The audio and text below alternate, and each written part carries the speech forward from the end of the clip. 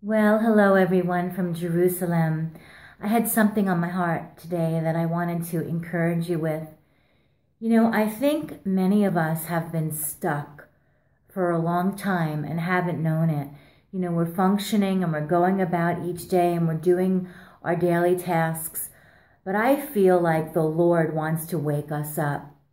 We could be stuck for many years, and I once heard it said, if you're not moving forward, you're actually moving backwards.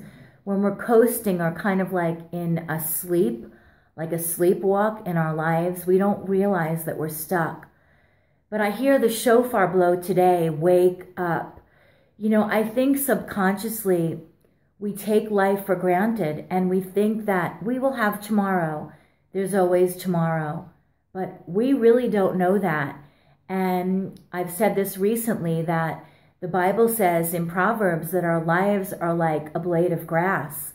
The wind comes, and we just blow away. Life is like a vapor. It goes very quickly. And so I hear the shofar blow in my spirit today. The Lord is wanting to wake us up today. Wake up from your slumber and embrace what God has placed in your hands. For you are the only one who can bring that specifically unique call and design that God has intended for you to come into your destiny. You are one of a kind. Wake up, children of God, and embrace your destiny. In Yeshua's name, amen. Lots of love. Shalom and lehitraot from Yerushalayim, Israel.